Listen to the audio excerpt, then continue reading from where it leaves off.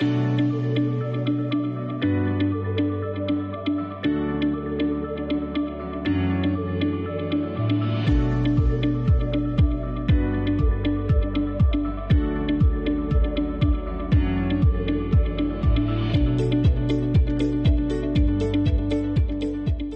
to Canine Code Puppy Class number 7.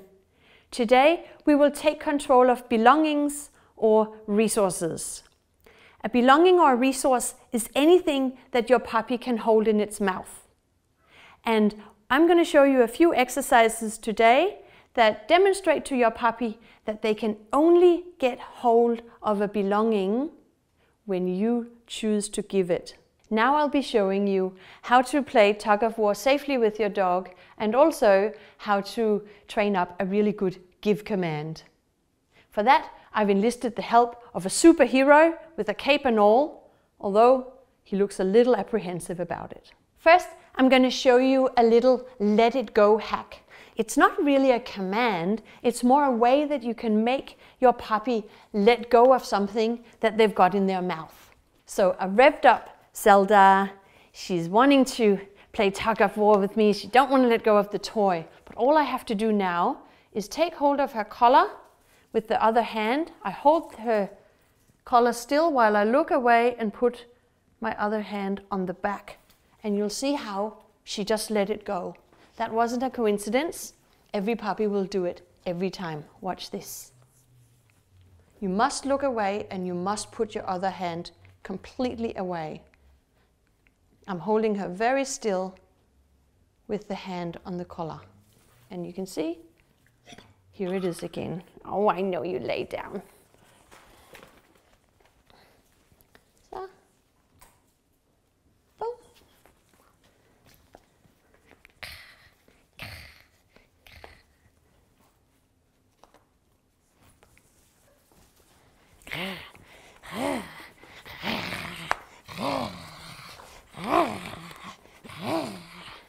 Yeah.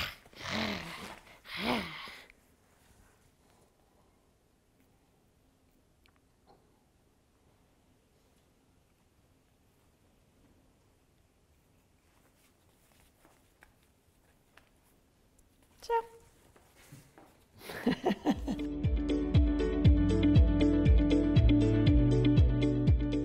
Next, I'm going to show you how to train up an actual give command. For that, use a low value treat. If that's not working, then go up to a high value treat. But for now, I'm choosing to just use a little bit of Zelda's kibble. The problem with high value treats is that often your dog gets too interested in the treats and won't play with the toy anymore. Now that I've got Zelda revved up with the toy and she doesn't want to let go, I freeze my play arm, put a treat right on her nostrils, and when she's willingly let go of the toy, then I release a treat. Good girl. So here she goes, she's all revved up. And I take my little treat and I put it on her nostrils. And when she's willingly let go, I remove the toy and put it on my back. Free! And watch this without a treat in my hand. Now with a completely empty hand, I'll do the motion as if I have a treat. Give. She's let go thinking I had a treat, but only now I produce it. So I'm already getting rid of the bribery.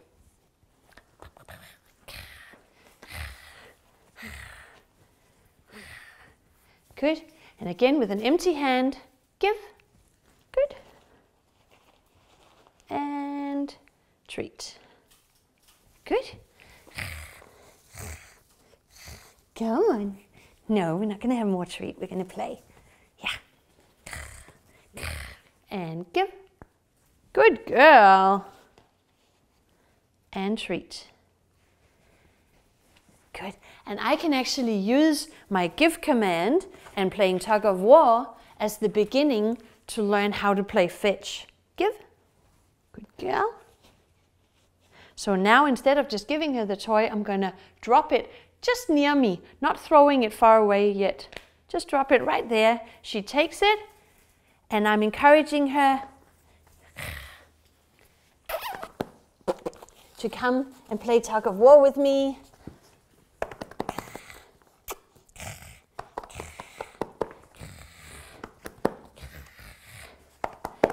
If your dog doesn't naturally bring the toy back to you, make the space that you're sitting in even smaller. So choose perhaps the hallway or the laundry. And also you could sit in your dog's bed. That often makes them bring the toy back to you because they bring the toy to their bed. So now I'm in Zelda's bed. Perhaps that will make her think of bringing the toy to me instead of just running off with it. Yep, I'll take that and give. Good girl. Good girl.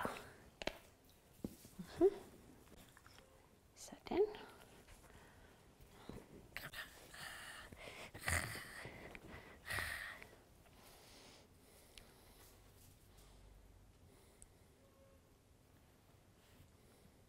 Yep, I'll take that. If that's the closest I get to her bringing it back to the bed, that's okay, I'll take it.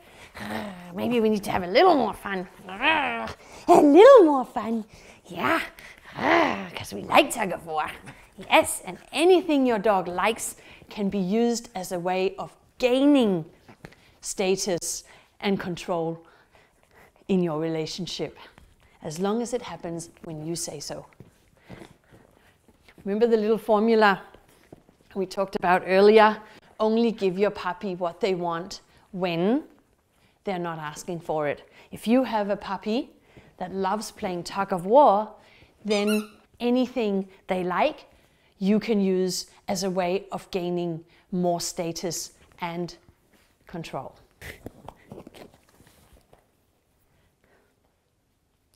Yes, I'll take that. Play, play, play, and give. Good. Never yank the toy out of your dog's mouth, because they'll think that they lost the game and that next time they'll just play harder not to lose. So instead, wait until your dog has very much let go of the toy, and then of course put it away before you offer them the treat.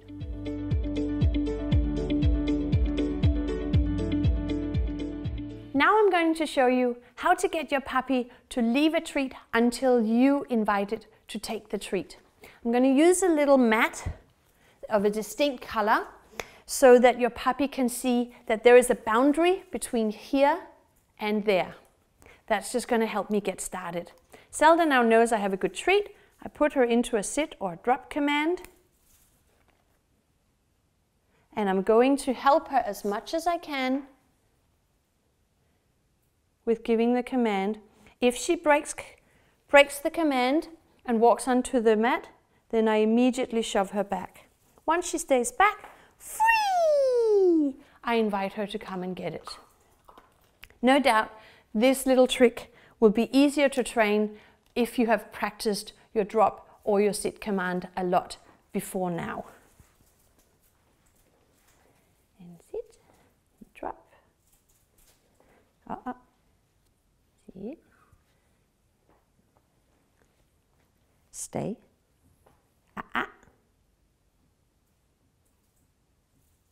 free.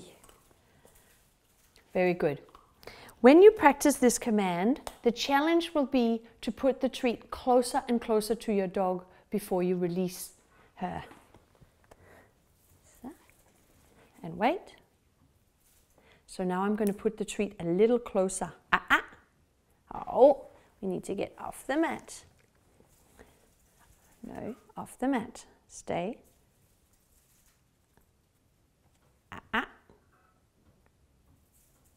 Free! Make sure that you're not just blocking your puppy with your hand and then going free, because that's physically blocking. That's not gaining anything by command. Zelda, come. Stay.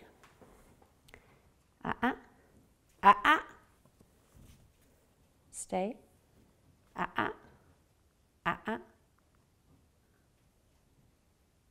Free! Can you see how this little command, although it's just a trick, is very useful in showing your dog that belongings is something they get when you allow it, not something that they can just take on their own. I'm going to take this command a little further. This time I'm going to invite Zelda onto the mat. Come. The other way around, darling. That way. Good. Stop. And I'm going to put down the treat on the mat.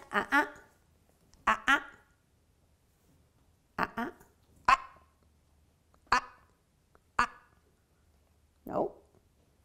No. Free! Good. And we'll do it again. Come. Come. Stay. Wait. Free! And my aim here would be to be able to put the treat on her front paw before I release and let her eat it. Eventually, if I go for long enough, I'd be able to start putting it on her forehead or even on the tip of her nose. It's pretty cute. Zelda. Come. So. Stay. Stay.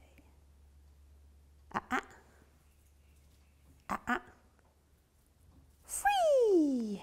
Good girl. Good. Wait. Wait.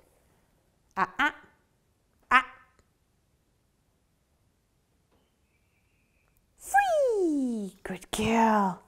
Good girl.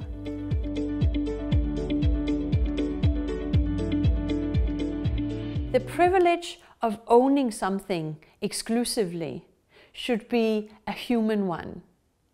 If your dog at any point starts going stiff and growling when you go near or touch one of their items, then I don't want you to be nostalgic and hanging on to it, thinking, oh, but it's his favorite teddy bear from when he was a puppy, or his favorite chewing bone.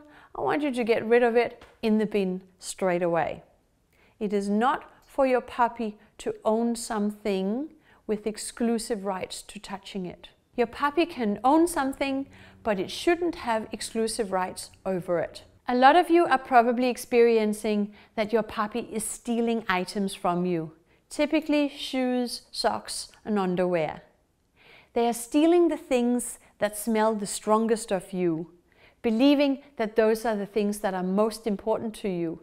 And of course, if they have taken possession of something that's important to you, then they have also suddenly gained control over you, being able to make you chase them through the house and give them attention. So what do you think is the last thing that you should do if your puppy steals your items? It would of course be to chase them. So instead, show them that you're not at all interested in your sock. That instead there's something in the pantry or something on the floor. It could even be your puppy's own bed or something else that has taken your attention and that you are obsessing over to the point where it's no fun running around with the sock in the mouth, but it would be much more fun to go and investigate what it is you're paying attention to. I hope that you've already started touching your puppy while it's eating to get it used to accepting that you are around when it's feeding. The way I'd like you to go about it is to touch them around the hip while they're eating and then gradually stroke them further up around the waist and around the rib cage. And then if at all your puppy is getting stiff or perhaps even growling, then just linger there or even retract a little bit, but don't stop entirely. Just go back to where your puppy was comfortable and linger there until you can progress a little bit again. If your puppy don't seem to mind, then bring your hands up around its neck and eventually over its head and around its muzzle, all while it's eating. You can even add extra treats into the food bowl just to give them a positive association to your hands coming near the bowl. I know it's an old-fashioned advice to take the food right away from your puppy while it's eating, but I don't actually advise you to do that. It takes a lot of hierarchy to have the status where you can take food away from your dog, or in particular remove a bone from their mouth.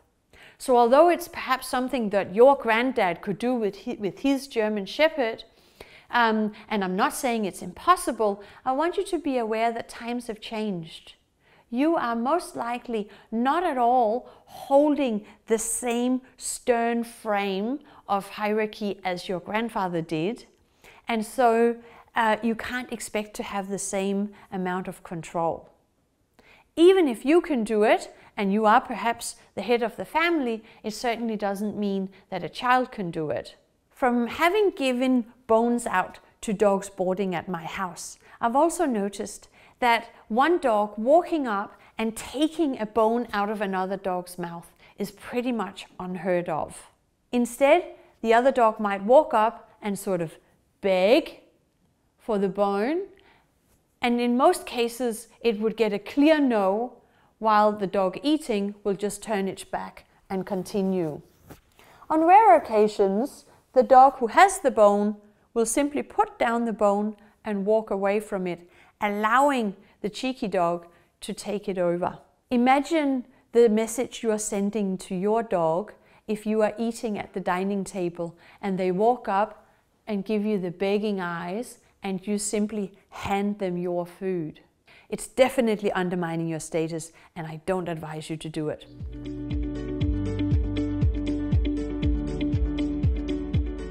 Most puppies go through a phase where they steal your stuff, typically your shoes, socks and underwear. They steal the things that smell stronger of you because they think that that's the surest way of getting your attention.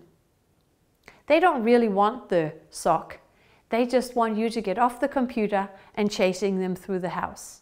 So of course, that's the last thing you should do. Instead of paying your puppy attention for stealing, focus your attention on something completely different.